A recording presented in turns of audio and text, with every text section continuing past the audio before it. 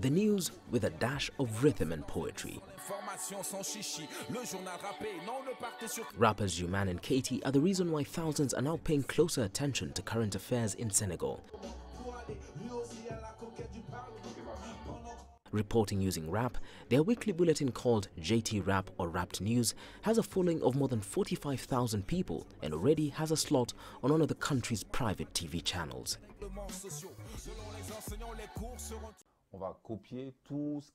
We copy everything that's done in classic news broadcasts. That's the reporting, the debates, guests and also the weather. However, for us it's not about how hot or cold it is outside, but a weather map of social demands, since we noticed the demonstrations and frustrations within our society.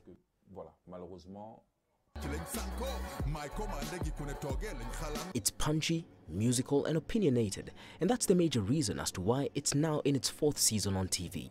With just a few weeks to go before the legislative elections, they're now poking at politicians and candidates, rehashing pictures from the national news and spicing them up with graphics and images of their own.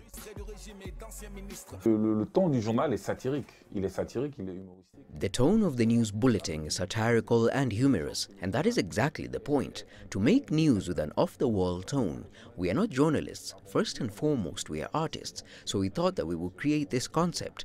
Just like Chick D from Public Enemy said, rap music is the CNN of the streets. Comme Chuck D le disait, le rap c'est le CNN de la rue. The primary focus and audience for the rapping duo is the country's youth, and media students at Dakar University think it's a winning and addictive formula that speaks to the youth in a language they understand, so to say. Most of all, it's the originality, the idea of rapping the news. Really, it is unbelievable. And to see that it's made by rappers, they're not even journalists. At first, it was funny, and then I realized it was a real social commitment. But also certainly it helps push young people to have personal opinion about what's happening at the political level, to get them involved. Not only if they're aware of what's happening politically, they will certainly feel it's about them and think about being active in discussions.